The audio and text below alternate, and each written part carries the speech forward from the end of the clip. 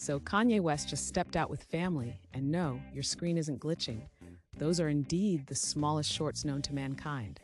Clearly, Kanye is out here setting new fashion benchmarks, or maybe he just lost a bet. Walking beside him, Bianca Censori tried to keep a straight face, but we're wondering if that was because she was afraid the shorts might disappear altogether. Fashion risks or practical jokes, we'll let you decide. And tagging along was Northwest, probably questioning her dad's wardrobe choices more than we ever could. You know it's serious when even Deadpool was probably like, dude, really? Let's talk about the physics of those shorts for a second. Did somebody cut them with kindergarten safety scissors? Or are they just a statement against fabric waste?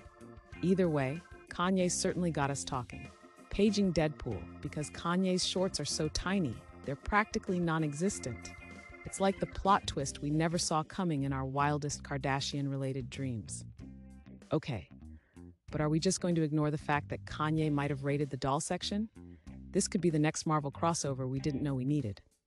Deadpool, meet your new unlikely hero, or style icon. But real talk, who wore it better?